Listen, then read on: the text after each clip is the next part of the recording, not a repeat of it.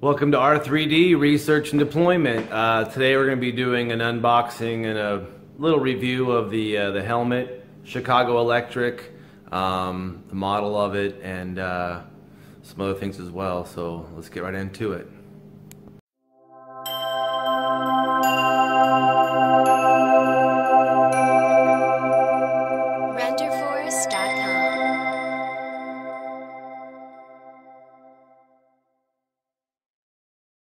Okay, so obviously the Chicago Electric auto-darkening welding helmet. I did get the item number 63122. That will come into play a little bit later on. And I also got a couple of the multi-purpose magnet holders. I got this one for small metals and then one for a little bit more heavier duty stuff. And these things just make it so simple to get good angles and hold pieces of metal if you're by yourself and don't have an assistant. Let's get into it. Okay, got our trusty box opener up.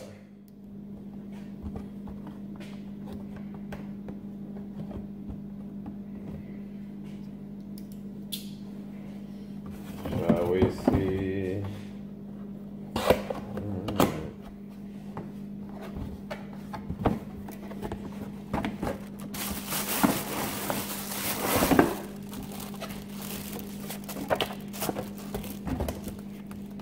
box.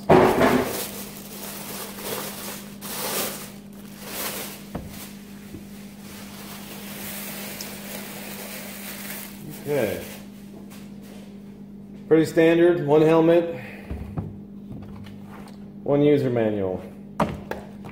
Will come helpful. So, first things first, obviously you have the liner. You can peel this off, leave it on, whatever. Now the reason why I told you the actual item number, the 63122, is you can get two different helmets. You can get the red one, that's all painted. Actually, it's a little bit different color. You can get this blue one. But the reason why I wanted that specific item number, and I will show you this here if I can get a good shot of it. Let me see. Inside this helmet, it has these knobs right here. Now they're not switches, and so in some of the other models they'll come with only an on or an off position for the sensitivity and for the delay of time it comes on.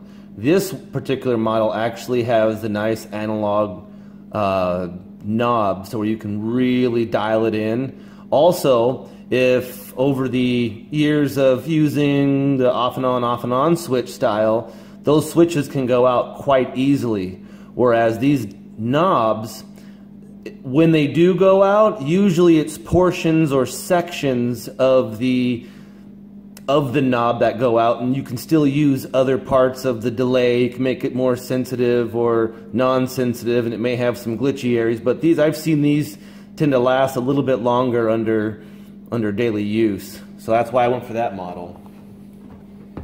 So not too bad, pretty straightforward.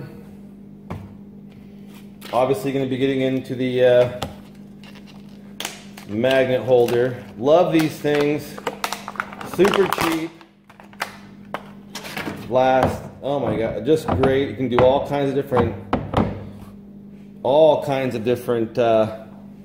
angles of it. Obviously, I got the bigger, thicker one that can accommodate. It has a bigger surface. Therefore, a bigger hunker, fat piece of steel, or I can do a little bit more with this. A little tinier ones, more for doing smaller jobs that can be a little bit more manageable to work with. You're working for smaller pieces of metal and you're just trying to get into little small intricate spots where the big one won't fit. A lot of times this little small one will work well. And again, you know, just one thing, and these things can weld on them all day long and they'll work just fine. So I just figured these just really come into handy. They just really come into good play when you're working by yourself and whatnot. And so again, yeah, we'll have to do a testing out in the field to see how these guys perform under the pressure.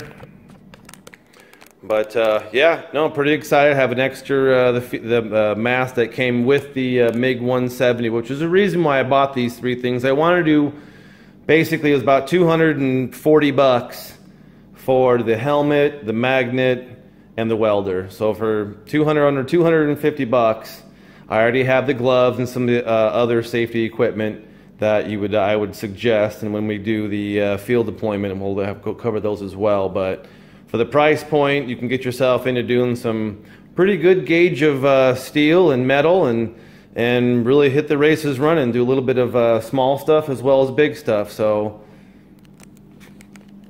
again, thank you for watching. Please subscribe, hit the thumbs up button down below, and we'll be out there in the field doing some more videos. So thank you and God bless.